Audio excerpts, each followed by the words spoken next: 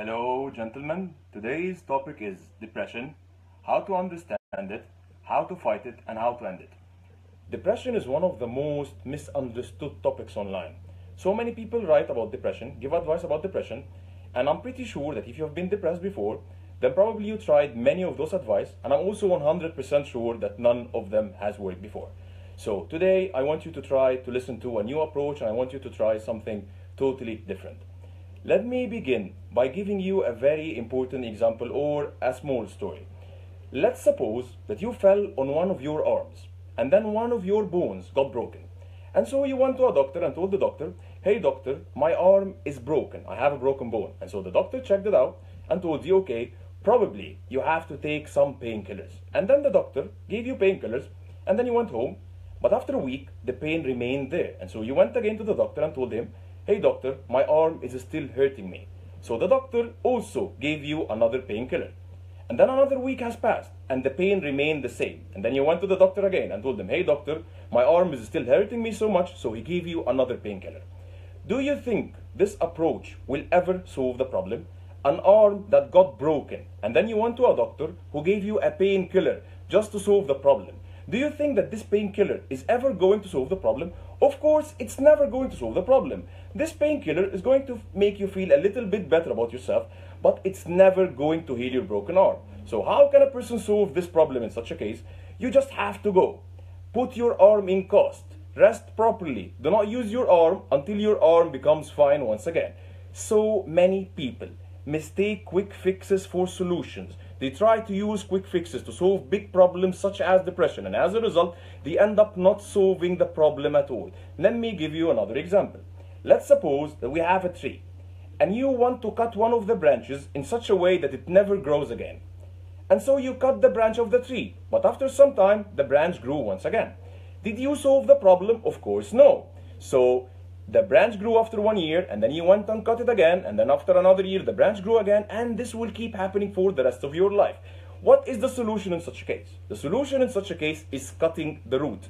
What we're talking about in here is solving a problem versus trying to use a painkiller in order to make the problem hurt less.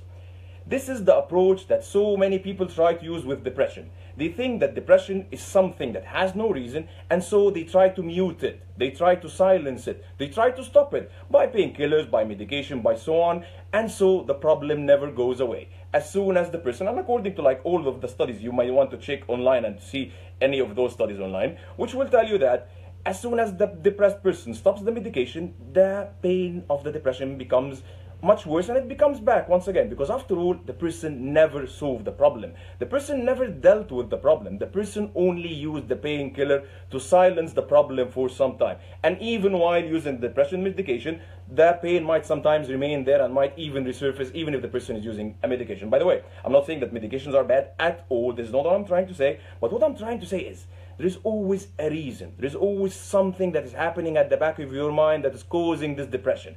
And until you treat this reason for good, the problem is always going to remain there. Before you understand why depression happens, you have to understand why emotions happen in the first place. Some people think that emotions are there to bother you. Some people think that emotions are there in order to make you feel bad about yourself. But in fact, emotions are there to motivate you to achieve certain important goals that your mind wants you to achieve. For example, let's suppose that you were working in a dangerous neighborhood, a place where someone was killed before, where there are like lots of thieves, thugs, and whatever. And then your mind realized that you are in danger. What do you think your mind will do in such a case? Probably your mind is going to make you feel afraid. Does your mind want to bother you in such a case? Of course, no. Your mind wants you to feel afraid because it wants to motivate you to move away from that dangerous neighborhood. Your mind wants you to move away from the thing that might harm you, and this is why it's using fear as a motivator. So emotions are not there to bother you or to make you feel bad about yourself. Emotions are there in order to help you achieve certain important objectives that your brain wants to achieve. Let me give you another example. Let's suppose that there is a bully who bullies you every day. Each day you go to school or to college or to work, whatever, this guy bullies you and then he beats you. Probably you are going to hate him after some time. And in such a case, the reason hatred happened is that your brain wants you to move away from this person as far as possible. And so your brain uses hatred as an emotion to motivate you to move away from this person. So again, emotions has a purpose. The emotion does not happen with no reason. The emotion happens in order to help you achieve a certain important objective.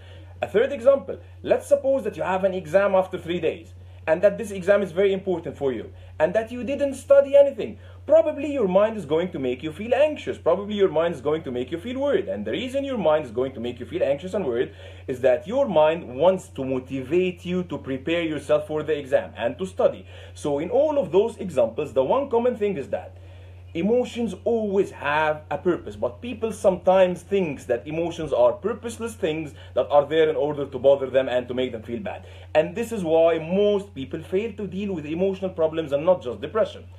So what depression is actually, what depression is all about?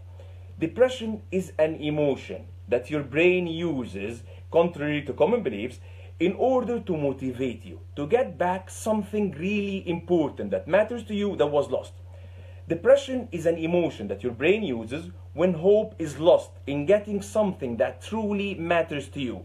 If there is something that you truly care about in life, and then your brain realizes that you are probably not ever going to get this thing, your brain is going to use depression as a state of protest in order to tell you, I'm not letting you enjoy your life, I'm not letting you have fun, I'm not letting you find anything in life meaningful until you bring back the hope that was lost. Because after all, there was something that you truly cared about, something that you really wanted to happen, but this thing doesn't seem to happen, and your brain does not believe that's going to happen, so it's sending you the emotion of depression in order to motivate you to bring back hope and to make this thing happen. Now, as soon as someone hears something like this, they tell you, no, I'm depressed because of my genes, I have genetics that lead to depression.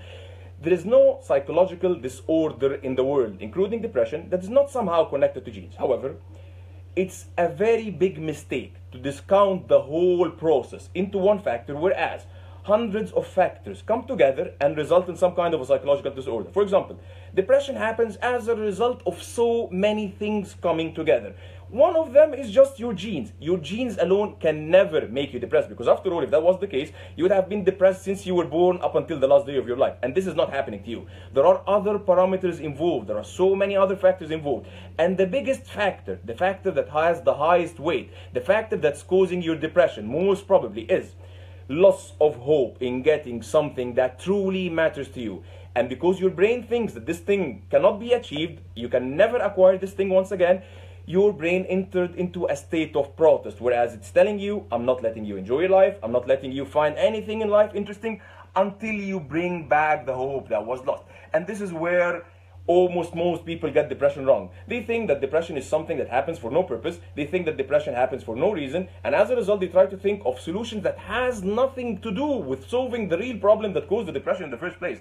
Those people then start to think, okay, maybe if I exercise, the problem is going to go away. Maybe if I started meditating, the problem is going to go away. Maybe if I started eating a healthy diet, the problem is going to go away. And by the way, I'm not saying that those are bad things. Those are great things, and I advise you to do them. But they are not the problem. Your brain is telling you that there is some kind of thing that truly matters to you that is lost. And then you responded, okay, I will meditate. Your brain is telling you, hey, you have to get back this thing that you truly care about. And you respond by saying, okay, I will then exercise. Probably your brain is going to think that you are crazy. And when your brain sends you a signal and you do not respond to the signal is going to be sent in a much stronger intensity. So it's as if someone is knocking on your door and you're not opening, and the person knows that you are inside, and the person wants to warn you about something important, and you're not opening the door, so the person will knock even harder, and you're not responding, so the person will try to slam down the door, and you're not responding. The person will try to break the door and get inside because he has to let you know that there is a problem happening. So if you try to respond to depression by by making it seem like there is no problem, by making it seem like it happened for no reason, by making it seem like, okay, probably it's happening for no reason because I have the improper genetics, then your brain is going to send you an even more intense depression in order to motivate you to get that thing that you truly care about. So do not think that depression is happening for no reason, but you have to understand that the reason might sometimes be unconscious. For example, depression might happen for a reason that you are not consciously aware of. And so all of a sudden you might find yourself depressed. Some people come to me and tell me, hey Farouk, I am depressed for no reason. Probably there's no reason for my depression, it's my genetics. No, you are not consciously aware of what's happening inside your brain. And this is why you are thinking that your depression is happening for no reason. But in fact, There is a reason that you are afraid to bring to the surface. There is a reason that you do not really understand. There is a reason that is resulting from your lack of self-understanding, and as a result, your brain is sending you this depression in order to fix the problem. And yet, you try to fix the problem by doing things that have nothing to do with the root cause. It's like, for example, you feel very hungry. You feel extremely hungry, and then you drink water. What do you think your brain will do? It will make you even more hungry. And then you feel extremely hungry, so you go exercising. And your brain is going to tell you, what are you doing? You have to eat. You have to solve the problem. And then you say, okay, I'm very hungry. I will solve the problem by meditating. And then your brain tells you, are you crazy? You must eat, else you are going to die. And then you keep ignoring the problem. And then you keep acting in totally different ways that have nothing to do with solving the root problem that caused depression, which is loss of hope in getting something that you truly care about, whether you are conscious of this thing or whether you're not conscious. And let me give you an example in order to show you how depression can happen on unconscious level in such a way that you might think that it's happening for no reason. Let's suppose that a person was raised in such a way that he became an attention seeker. I'm not saying that attention seeking is a great thing, it's a bad thing, but I'm just giving you this example to make things clear. Let's suppose that the person was raised in such a way that he became an attention seeker. And then this person managed somehow to study very well in school and to become the first. So this person managed in school to be in the center of attention. And then as this person went to college, he also remained in the center of attention because he was getting good grades and he was at the basketball team and he was a superstar and so on. And then suddenly this guy graduated. And then suddenly this guy got a normal, good paying job, and he got a normal life, and he lived a normal life without being in the center of attention. In such a case, his brain is going to protest. His brain is going to let him know that there is something wrong going on. And then the person will get depressed without understanding what's going on, without understanding that he had an important need that is currently not being satisfied. Depression happens when a very important psychological need, and not just a materialistic need, that is not being satisfied, and so your brain is protesting in order to force you to satisfy this need. This person might not understand why he is depressed. After all, when he compares himself to whatever that's happening around him in his life, he will realize that he has a good job, he has a good life, he has a good relationship, and so he can't really understand why he's depressed. And so he would tell you something like, okay, probably it's my genes, probably I have a problem with my genes and so on. But the only problem is with this person's lack of understanding of his emotional and psychological needs. And this is why the first step into combating depression and ending it for good is understanding yourself, understanding what truly matters to you, understanding what makes you tick, understanding the emotional needs that you have, understanding the very important desires that you have. Because so many people do this wrong by comparing their desires to the desires of others. Such as, for example, the person compares his job to other people and say, okay, I have a good job, so probably my job is great. This doesn't really matter to your mind. What matters to your mind is the things that matter to your mind. If your mind wants you to become an actor, then you will never feel good until you become an actor. If your mind wants you to become successful, then you will never feel good until you become successful. If your mind wants you to be a millionaire, then you're never going to be happy unless you become a millionaire. Now, some people might tell me, so am I destined to be sad or depressed until I fulfill my important goals or psychological needs? Of course, no. This is not the answer. You can definitely feel good even before achieving your goals. So how can this happen? By bringing back hope. In order to end depression, you do not need to solve all of your life problems. You do not really need to become rich right now. You do not really need to solve all of the problems that you're currently facing. You need to bring back hope in such a way that your mind realizes that someday you are going to reach your goal. Let's suppose that a person truly wanted to be a millionaire. That's like his ultimate goal in life. And that this person got depressed because he never managed to do so. In such a way, is this person destined to be sad until he becomes a millionaire? Of course no. As soon as this person brings back hope, as soon as this person convinces his subconscious mind that there is some kind of a plan that can help him achieve this objective, one day the depression is going to disappear completely. Simply because, and I'm repeating it again, depression is just a signal that your mind is using in order to let you know that there is a very important psychological need that you need to achieve and that hope is currently lost. So your mind is telling you, in a very direct way, you have to bring back hope right now, else I will keep you depressed, else I will prevent you from enjoying life. Because after all, nothing else matters.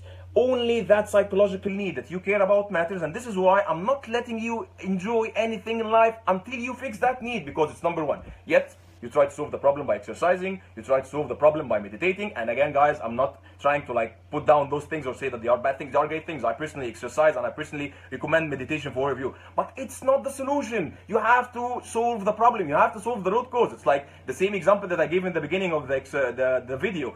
Somebody's bone got broken and then he's trying to fix the problem by taking a painkiller. Imagine that you fell on your arm and your arm broke, and then he said, okay, I will solve this problem by meditating. Meditating is not going to do anything to you. If you want to solve this problem, you can't repeat affirmations and say, okay, my arm is getting better, my arm is fine. No, you have to go to the doctor, you have to wrap it, you have to put it in cast, you have to rest, you have to take calcium, you have to have a proper diet until your arm heals. Only then your pain is going to go away. Don't try to solve the problem of depression by doing everything but tackling the root cause that caused depression in the first place.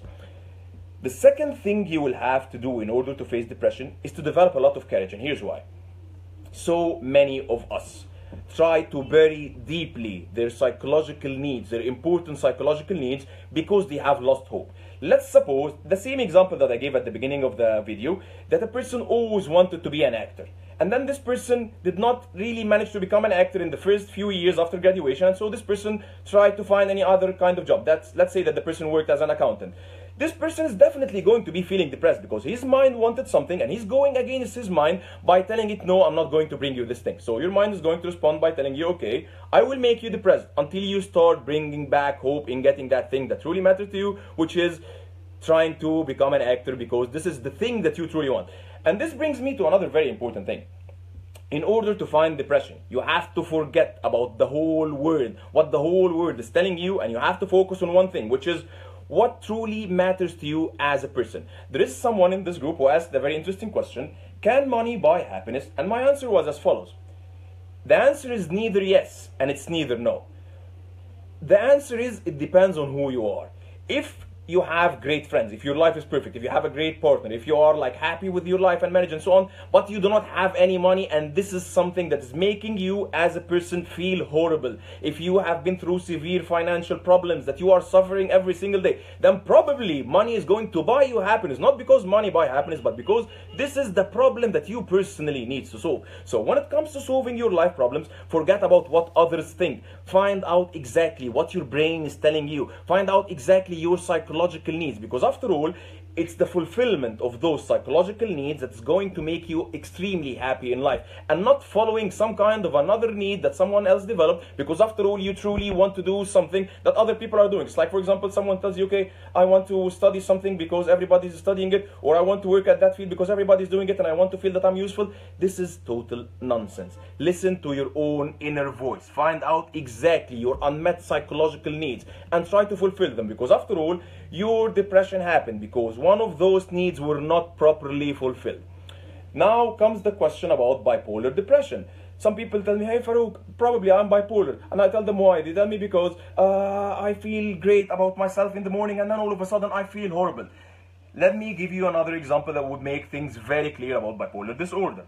Let's remember that same guy who wanted to be an actor from the beginning of the video. If this guy truly wanted to become an actor, but this guy didn't really manage to do it in the first few years of his life, and so he decided to give up on the goal completely, probably his mind is going to respond with depression. But then this person is going to try to distract himself just like any other person by doing things that make him forget about his initial goal, by trying to forget about the bad past that he had, by trying to forget about that important goal that he wanted to achieve, and distract his mind from the thing that he truly wanted. His mind is going to protest by responding with depression.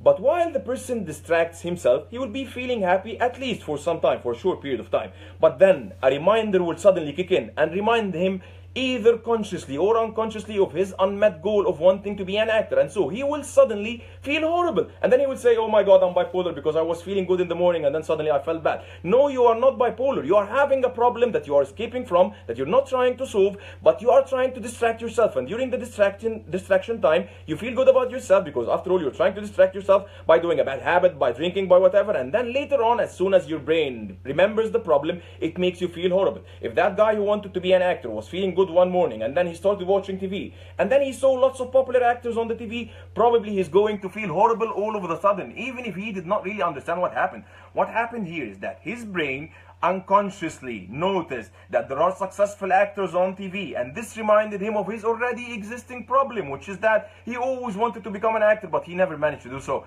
And this is why his mood suddenly changed, and then the person thinks that he is bipolar without truly understanding that he is ignoring his problems, and that the conscious and unconscious reminders that we come across all the time remind us of those unsolved problems. No, you are not bipolar. You have lots of problems that you're not trying to solve, very important problems that are directly related to your psychological needs, and you are distracting yourself from them. And whenever you come across a conscious or an unconscious reminder that reminds you of those problems, you feel depressed all of a sudden, and then you think, oh my God, I am bipolar.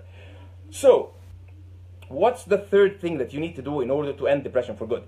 Depression is loss of hope. It's a very direct disorder. It's a disorder that happens when a person loses hope in getting something that truly matters to him. It's a disorder that happens when a very important psychological needs does not get satisfied. It's a disorder that happens when you lose hope in getting a psychological need satisfied. It's a very direct disorder that tells you you have to bring back hope. And so, the thing that you can do in order to end depression for good is to bring back hope. Now, the question that people sometimes ask me, can faith help with depression? It can definitely help if you are already a religious person. If you're not a religious person, you have to do something totally different. But whether you are a religious person or whether you're not a religious person, your objective should be one thing: bringing back hope. So if you are a religious person, definitely developing faith is going to help you a lot, because after all, as soon as you believe that there is hope in getting back the thing that was lost, or in satisfying that very important psychological need, then probably your depression is going to go away. So what if you're not a believer? What if you're not a religious person? In such a case, you need to build faith in yourself. You need to build trust in your plans. You need to build your self-esteem in such a way that you realize that your life skills can help you satisfy the very important needs that you have. Else you will remain depressed. And this is why so many psychologists say that depression is directly related to the person's coping skills. If you do not have the proper coping skills to deal with the life problems that you're facing, then probably you are going to get depressed, because after all, your brain wants you to satisfy your important needs, but then you do not really have the skill to satisfy your important needs. Let's suppose that you truly care about succeeding in life, but you do not really have the skills to succeed in life. In such a case, you are definitely going to be depressed, not because of your genes, but because you lack the proper coping strategies. You lack the proper skills. You do not really have the skills that can help you become successful in life, and this is why your brain is protesting and telling you that you are depressed right now, and you have to find some kind of a solution to solve this problem. So let me summarize what I said so far. Depression does not happen for a reason. Yes, it might happen while you are not aware of the reason. The reason might be at the back of your mind. The reason might be unconscious, but the reason is always there. There is always a reason for depression. Number two, depression always happens when your brain realizes that hope was lost in getting something that truly matters to you. Whether this thing is very obvious, such as one of your life goals, or whether this thing is something at the back of your mind that truly forgot about long ago, still it's the same exact result. Depression happens when hope is lost. Number three, if you want to end depression, bring back hope. Fight back for hope. Do anything that would make your mind realize that one day you are going to satisfy those very important needs. Once this happens, depression is going to disappear, because after all, your brain is not sending depression to bother you or to make you feel bad about yourself. Your brain is sending you depression in order to tell you, hey, hope was lost in a very important life area. Forget about everything else that you're doing right now. Bring back hope, and only then I will make you feel good about yourself. This was the short video for today. Please leave your comments and let me know if you liked it. See you in the next video.